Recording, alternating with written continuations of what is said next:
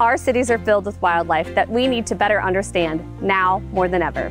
The Kansas City Zoo, the City of Kansas City, and the Heartland Conservation Alliance are inviting citizen scientists of all ages from across the metro area, just like you, to participate in this year's City Nature Challenge.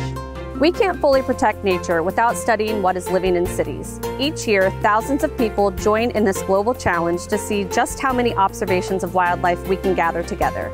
Every photo you take contributes to vital wildlife research. This international database helps scientists and naturalists better understand the type of wildlife living in our cities and works to make them better places for humans and wildlife to live. Participation is easy. Download the iNaturalist app on your device. Search for and join the Project City Nature Challenge 2023 Greater Kansas City Metro Area. For the 4 days of the challenge, take pictures of wild plants and animals using the iNaturalist app. And last, share your photos with the iNaturalist community. Any wildlife pictures you share through the iNaturalist app during this time will automatically count towards the challenge. And don't worry, if you aren't sure what you just took a picture of, the app will help you identify it, and in the days immediately following the public BioBlitz, scientists all over the world will work to verify the species you upload as well.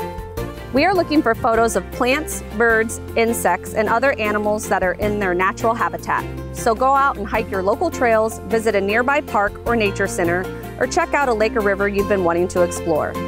Any wildlife found in the 9-county region is eligible.